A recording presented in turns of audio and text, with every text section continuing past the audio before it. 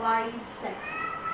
This angle is given to you as 60 degree. Let me take this angle as W.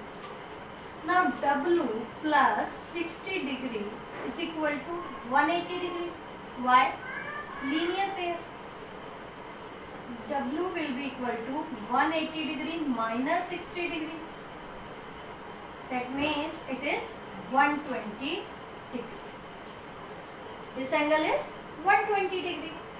Now this angle is opposite to it because these are parallelogram, and in parallelogram opposite angles are equal.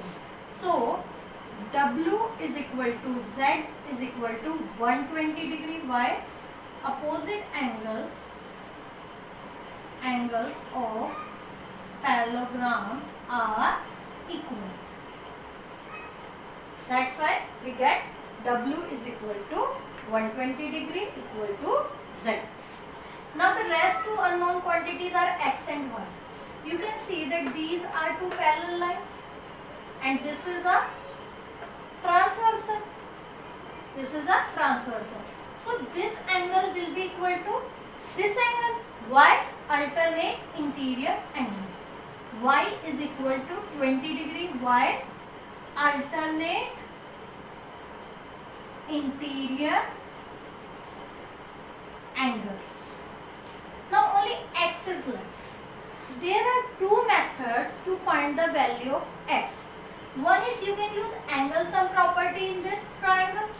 In triangle SRQ, 20 degree plus 120 degree plus X is equal to 180 degree by angle sum property.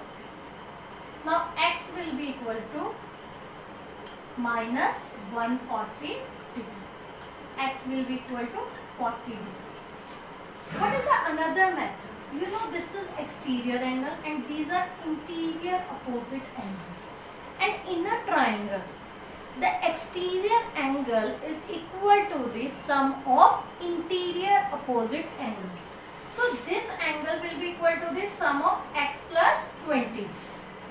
It will be X plus 20 equal to 60 degree. Why? By exterior angle property.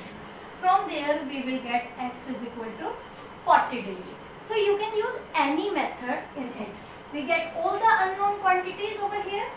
Our Z is 120 degree, our Y is 20 degree and X is 40 degree. So this solves our problem.